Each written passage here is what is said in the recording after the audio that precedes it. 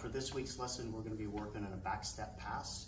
If you're in a half guard and you have your partner cross faces, right? From this position, he's going to bridge to get that underhook. As soon as he gets that underhook, okay, you want to grab the shoulder around the neck frame, right? You're going to roll, step back over to the opposite side at the same time grabbing the pants by the knee. Now, you need to make sure you hip out and turn your knee, push the bottom leg as you pull the top leg, and then end up in side control. Okay, one more time. So you're stuck in a half guard. He's bridging. As soon as he underhooks, grab that shoulder, put your shoulder on his neck. You don't want to go high. You would go low.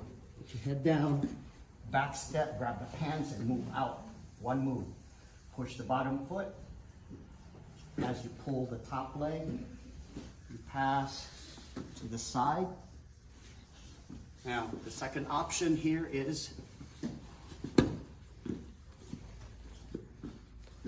bridges, he underhooks, I back step, right?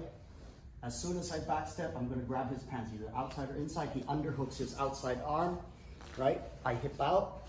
Now, from this position, I'm gonna come back up and swim for that underhook. Now I can use my left foot to pass and staple his leg.